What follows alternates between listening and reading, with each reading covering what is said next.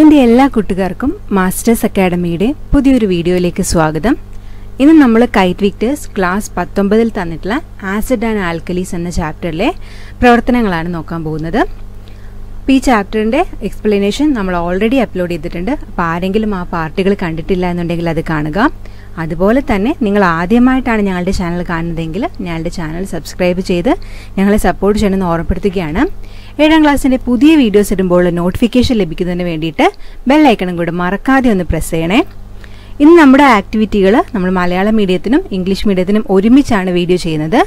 നമുക്ക് ഒന്നാമത്തെ ചോദ്യം നോക്കാം. അടുത്ത ചോദ്യം ഇതാണ്: നേർപ്പിച്ച ഹൈഡ്രോക്ലോറിക് ആസിഡും നേർപ്പിച്ച സോഡിയം ഹൈഡ്രോക്സൈഡ് ലായനിയും പ്രവർത്തിച്ചാൽ എന്ത് സംഭവിക്കും? What happens when dilute solutions of hydrochloric acid and sodium hydroxide are mixed together?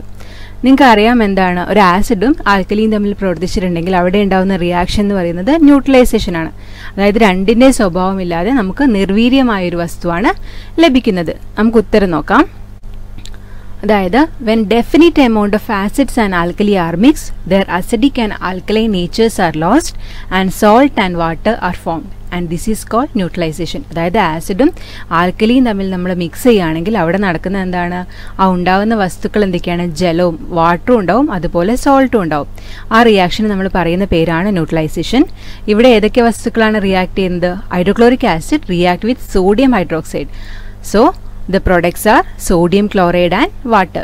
HCl plus NaOH gives H2O plus NaCl.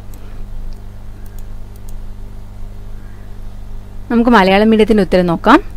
അതായത് ആസിഡും ആൽക്കലിയും നിശ്ചിത അളവിൽ കൂടിച്ചേരുമ്പോൾ ആസിഡിന്റെയും ആൽക്കലിയുടെയും ഗുണങ്ങൾ നഷ്ടപ്പെടുകയും ലവണവും ജലവും ഉണ്ടാവുകയും ചെയ്യുന്നു. ഈ പ്രവർത്തനമാണ് നിർവിരീകരണം. അതായത് ആസിഡ് പ്ലസ് ആൽക്കലി എന്തൊക്കെയുണ്ടാവും? ലവണവും ഉണ്ടാകും, ജലവും ഉണ്ടാകും. ഇവിടെ നമുക്ക് തന്നിരിക്കുന്ന വസ്തുക്കൾ ഹൈഡ്രോക്ലോറിക് ആസിഡും സോഡിയം ഹൈഡ്രോക്സൈഡുമാണ്. അവ രണ്ടും തമ്മിൽ പ്രവർത്തിച്ചിട്ട് സോഡിയം ക്ലോറൈഡ് എന്ന ലവണവും ജലവുമാണ് ഉണ്ടാവുന്നത്.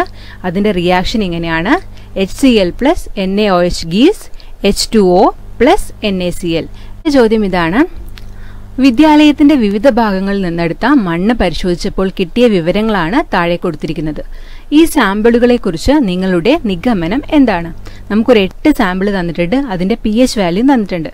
ഒന്നാമത്തെ സാമ്പിളിന് 6.4, 2-ന് 8, 3 10, 4 7, 5 5.4, 6 8.9, 7ാമത്തെ സാമ്പിളിന് 12ഉം 8ാമത്തെ സാമ്പിളിന് 5ഉം. pHും തന്നിട്ടുണ്ട്. നമുക്ക് എത്ര സാമ്പിൾസ് ഉണ്ട് തന്നിട്ടുണ്ട്. ഇതിൽ നിന്ന് നമുക്ക് കിട്ടാവുന്ന നിഗമനം എന്താണെന്നാണ് ചോദിച്ചിരിക്കുന്നത്. നമ്മുടെ ചോദ്യം ഇംഗ്ലീഷിൽ കൂടി നോക്കാം. Soil test results of samples which are collected from different parts of school compound is given below. What is your inference about these samples? ഈ സാമ്പിളിൽ നമുക്ക് കിട്ടിയ pHന്റെ വാല്യൂ തന്നിട്ടുണ്ട്. ഈ സാമ്പിൾസിനെ കുറിച്ച് നമുക്ക് എന്ത് ഇൻഫറൻസ് ആണ് ചെയ്യാൻ പറ്റുക? അതാണ് നമ്മുടെ ചോദ്യം. നിങ്ങൾക്കറിയാം pH സ്കെയിൽ ഉപയോഗിച്ചിട്ട് നമുക്ക് എന്ത് പറയാം? pHന്റെ വാല്യൂ എത്രയാണെന്ന് പറയാം അല്ലേ? അതായത് ഒരു വസ്തുവിന്റെ pH വാല്യൂ തന്നിട്ടുണ്ടെങ്കിൽ അത് ഏതാണ്, അതിന്റെ നേച്ചർ എന്താണ്, അസിഡിക് ആണോ ബേസിക് ആണോ അല്ലെങ്കിൽ ന്യൂട്രൽ ആണോ എന്ന് നമുക്ക് പറയാൻ കഴിയും. അപ്പോൾ നമുക്ക് തന്നിരിക്കുന്നത് എന്താ? 8 സാമ്പിൾസ് തന്നിട്ടുണ്ട്. അതിൽ ഒരു സാമ്പിളിന്റെ വാല്യൂ മാത്രം എന്താണ്? 7 ആയിരുന്നു അല്ലേ? ഇപ്പോൾ 7 ഇൻഡിക്കേറ്റ് ചെയ്യുന്നത് ഇതാണ് ഒരു pH സ്കെയിൽ. ഈ 7 ഇൻഡിക്കേറ്റ് ചെയ്യുന്നത് എന്താണ്? 7 എന്ന് പറഞ്ഞാൽ സബ്സ്റ്റൻസ് ന്യൂട്രൽ ആണ്. ഇനി എന്താണ്? 7ൽ താഴെയാണെങ്കിൽ അതിന്റെ നേച്ചർ അസിഡിക്കും 7ന് മുകളിലാണെങ്കിൽ അതിന്റെ നേച്ചർ ആൽക്കലി അല്ലെങ്കിൽ ബേസിക്കും ആണ്. നോക്കിക്കേ, നമുക്ക് തന്നിരിക്കുന്ന സാമ്പിൾ 4 എന്താണ്? 7 ആണ് അല്ലേ? അതുകൊണ്ട് തന്നെ അതിന്റെ നേച്ചർ ന്യൂട്രൽ ആണ്. ദെൻ സാമ്പിൾസ് 1ഉം 5ഉം 8ഉം അതിന്റെ വാല്യൂസ് നമുക്ക് കിട്ടിയത് 7ൽ താഴെയാണ്. അതുകൊണ്ട് അതിന്റെ നേച്ചർ അസിഡിക് ആണ്. ഇനി സാമ്പിൾസ് 2, 3, 6, 7 ഇത്രയും സാമ്പിൾസിന്റെ വാല്യൂ നമുക്ക് കിട്ടിയത് ഗ്രേറ്റർ ദാൻ 7 ആണ്. അതുകൊണ്ട് തന്നെ അതിന്റെ നേച്ചർ എന്താണ്? ആൽക്കലൈൻ ആണ്. നമുക്ക് മലയാളം മീഡിയത്തിന്റെ ആൻസറും കൂടി നോക്കാം. നമുക്ക് 8 സാമ്പിൾ ആയിരുന്നു തന്നിട്ടുണ്ടായിരുന്നത്. അതിൽ ഓരോ സാമ്പിളിന്റെയും pHന്റെ വാല്യൂ നമുക്ക് തന്നിട്ടുണ്ട്. നമുക്കറിയാം നമുക്ക് pHന്റെ വസ്തു ഏതാണ്, ഏത് സ്വഭാവത്തിലുള്ളതാണെന്ന് കണ്ടുപിടിക്കാൻ വേണ്ടി pH സ്കെയിൽ ഉപയോഗിക്കാം. pH സ്കെയിലിൽ 7 ആണ് വാല്യൂ എങ്കിൽ, മൂല്യം 7 ആണെങ്കിൽ അതെന്താണ്? നിർവീര്യ വസ്തുവാണ്. 7ൽ താഴെയാണെങ്കിൽ വസ്തുവിന്റെ സ്വഭാവം ആസിഡ് ആണ്. 7ന് മുകളിലാണെങ്കിൽ അത് ആൽക്കലി സ്വഭാവമുള്ളവയാണ്. നമുക്ക് തന്നിരുന്ന 8 സാമ്പിളിൽ സാമ്പിൾ 4 മാത്രം എന്താണ്? അതിന്റെ pH വാല്യൂ അല്ലെങ്കിൽ pH മൂല്യം തന്നിരുന്നത് 7 ആണ്. അതുകൊണ്ട് തന്നെ അതെന്താണ്? ഒരു നിർവീര്യ വസ്തുവാണ്.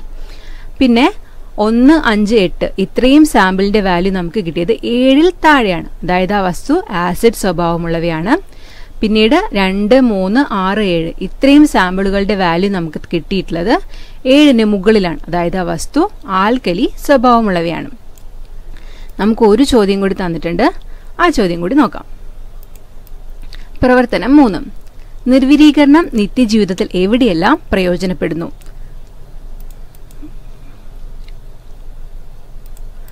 What are the uses of neutralization in our daily life? Prepare a note. എന്താണ് നിർവിരീകരണം അല്ലെങ്കിൽ ന്യൂട്രലൈസേഷനെ കുറിച്ചിട്ട് ഒരു നോട്ട് തയ്യാറാക്കണം. നമ്മുടെ ഡെയിലി ലൈഫ് നിത്യജീവിതത്തിൽ ന്യൂട്രലൈസേഷൻ എവിടെയൊക്കെ ഉപയോഗപ്പെടുന്നു എന്നുള്ളതിനെ പറ്റിയാണ് നമുക്ക് നോട്ട് തയ്യാറാക്കേണ്ടത്. നമുക്ക് പോയിന്റ്സ് നോക്കാം. Whenever we eat something, the food molecules are decomposed by microorganisms present in the mouth, which further result in the formation of acid. നമുക്കറിയാം, നമ്മൾ എന്തെങ്കിലും വസ്തു കഴിക്കുമ്പോൾ, ഭക്ഷണം കഴിക്കുമ്പോൾ നമ്മുടെ വായിലൊക്കെ എന്തിൻ്റെ സൂക്ഷ്മജീവികളുണ്ട്. ആ സൂക്ഷ്മജീവികളുടെ പ്രവർത്തന ഫലമായിട്ട് നമ്മുടെ വായിൽ എന്തിൻ്റെ ഫോർമേഷൻ ഉണ്ടാവുന്നുണ്ട്? ആസിഡിൻ്റെ ഫോർമേഷൻ ഉണ്ടാവുന്നുണ്ട്. This acid is responsible for tooth decay. നമ്മുടെ പല്ലുകളുടെ ഡീകേ നാശത്തിന് എന്താണ് ഈ ആസിഡ് കാരണമാകും. അപ്പം അതിന് നമ്മളെ ഹെൽപ്പ് ചെയ്യുന്നത് ആരാണ്? ഇത് ഡീക്കേന്ന് പ്രൊട്ടക്ട് ചെയ്യാൻ വേണ്ടി ടൂത്ത് പേസ്റ്റ് ആണ് ഹെൽപ്പ് ചെയ്യുന്നത്. അതെങ്ങനെയാണ് ഹെൽപ്പ് ചെയ്യുന്നത്? Tooth paste help in neutralising the effect of acid because they are alkaline in nature and neutralise the effect of acid. Tooth paste എന്താണ്? ആൽക്കലൈൻ നേച്ചർ ആണ്. അതുകൊണ്ട് തന്നെ അതെന്ത് ചെയ്യും? ആസിഡിന്റെ ഇഫക്റ്റിനെ ന്യൂട്രലൈസ് ചെയ്യും. ദെൻ വേറൊരു example. Plants tend to grow in soil that are very particular pH range. അതായത് ചെടികൾ വളരുന്നത് ഒരു പർട്ടിക്കുലർ pH റേഞ്ചിലാണ്. If the pH of the soil is acidic, then we cannot grow plants in that soil. അപ്പോൾ soil എന്താണ്? Acidic ആണ്. നമ്മൾ മണ്ണിന്റെ pH നോക്കിക്കഴിഞ്ഞാൽ അപ്പോൾ അത് അസിഡിക് ആണെങ്കിൽ അതിൽ ചെടികൾ വളരില്ല. അപ്പോൾ അതിനെന്ത് ചെയ്യണം? നമുക്ക് ന്യൂട്രൽ ആക്കാൻ വേണ്ടി നമ്മൾ എന്ത് ചെയ്യും? In order to grow plants in this type of soil, we have to add a basic compound such as limestone, powdered lime and ashes of burned wood in the soil. അപ്പോൾ നമ്മൾ എന്ത് ചെയ്യും?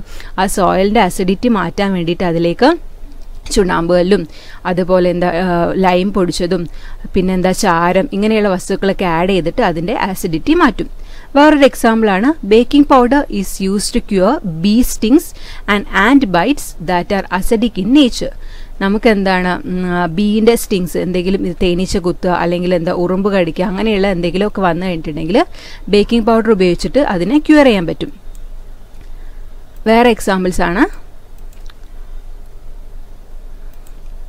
Our hairs get rough after applying shampoo and again turn silky after we add conditioner. നമുക്കറിയാം shampoo use ചെയ്താൽ നമ്മളെ hair റഫായിട്ട് നിൽക്കും അല്ലേ? പക്ഷെ കണ്ടീഷണർ യൂസ് ചെയ്താൽ ഹെയർ എന്താവും? ഷൈനി ആവും, സ്മൂത്ത് ആവും. അതിന് കാരണം എന്താണ്?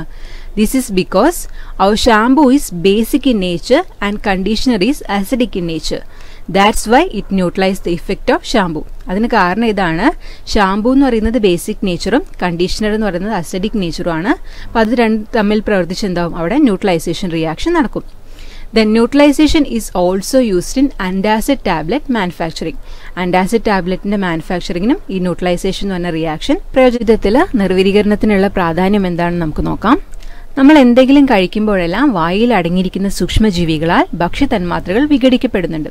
ഇത് ആസിഡിന്റെ രൂപവൽക്കരണത്തിന് കാരണമാകും. അപ്പം നമ്മുടെ വായിൽ എന്തിനുണ്ടാവാൻ ചാൻസ് ഉണ്ട്? ആസിഡ് ഉണ്ടാവാനുള്ള ചാൻസ് ഉണ്ട്. അപ്പം അതിൽ നിന്ന് നമ്മെ സംരക്ഷിക്കാനാണ് നമ്മൾ ബ്രഷ് ചെയ്യുന്നത്. അപ്പം ഈ ടൂത്ത് പേസ്റ്റ് എങ്ങനെയാണത് നിർവീരീകരിക്കുന്നത് നമുക്ക് നോക്കാം. ഈ ആസിഡ് പല്ലുകൾ നശിക്കാൻ കാരണമാകുന്നു. ടൂത്ത് പേസ്റ്റുകൾ ആസിഡിന്റെ പ്രഭാവം നിർവീര്യമാക്കാൻ സഹായിക്കുന്നു. കാരണം അവ ക്ഷാര സ്വഭാവമുള്ളതും ആസിഡിന്റെ പ്രഭാവത്തെ നിർവീര്യമാക്കുന്നതുമാണ്. രണ്ടാമത്തെ പോയിന്റ്. വളരെ പ്രത്യേക pH പരിധിയുള്ള മണ്ണിൽ സസ്യങ്ങൾ നന്നായി വളരും. പക്ഷെ നമുക്ക് മണ്ണിന്റെ pH നോക്കിക്കഴിഞ്ഞപ്പോൾ അത് ആസിഡ് ആണ് അല്ലെങ്കിൽ അസിഡിറ്റി ഉള്ള മണ്ണാണെന്ന് മനസ്സിലായി കഴിഞ്ഞാൽ അതിൽ നമുക്ക് മണ്ണിൽ സസ്യങ്ങളെ വളർത്താൻ പ്രയാസമാണ്.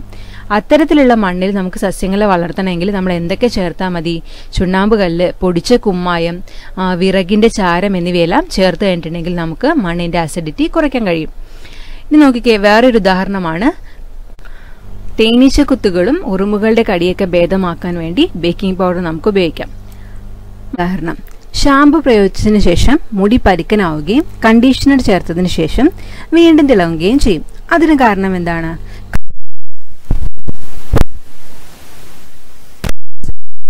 അസിഡിക് ആണ്. അതുകൊണ്ട് എന്ത് ചെയ്യും? ഷാമ്പുവിന്റെ ഫലത്തെ കണ്ടീഷണർ നിർവീര്യമാക്കുന്നത് കൊണ്ടാണ് അങ്ങനെ സംഭവിക്കുന്നത്. മറ്റൊരു ഉദാഹരണം നോക്കാം. അന്റാസിഡ് ടാബ്ലറ്റിന്റെ നിർമ്മാണത്തിൽ എന്ത് ഉപയോഗിക്കുന്നുണ്ട്? ന്യൂട്രലൈസേഷൻ ഉപയോഗിക്കുന്നുണ്ട്. ഇന്നത്തെ വീഡിയോയിൽ ഇത്രയും മാത്രം. ഈ ചാപ്റ്ററിൻ്റെ എക്സ്പ്ലനേഷനും ടെക്സ്റ്റ് ബുക്ക് ആക്ടിവിറ്റീസും എല്ലാം നമ്മൾ ഓൾറെഡി അപ്ലോഡ് ചെയ്തിട്ടുണ്ട്. അപ്പോൾ എന്തെങ്കിലും ഡൗട്ട് ഉണ്ടെങ്കിൽ കമൻറ്റ് വഴി ഞങ്ങളോട് ചോദിക്കാവുന്നതാണ്. സയൻസ് മാത്രമല്ല, നിങ്ങളുടെ ഹിന്ദിയും മാത്സും എല്ലാ വീഡിയോസും ഞങ്ങൾ ചാനലിൽ അപ്ലോഡ് ചെയ്തിട്ടുണ്ട്. അപ്പോൾ എല്ലാ വീഡിയോസും കാണുക, അഭിപ്രായങ്ങൾ പറയുക. ഇതുവരെ ചാനൽ സബ്സ്ക്രൈബ് ചെയ്തില്ലെങ്കിൽ ഇപ്പോൾ തന്നെ സബ്സ്ക്രൈബും ചെയ്യുക. Thank you for watching. Have A wonderful day.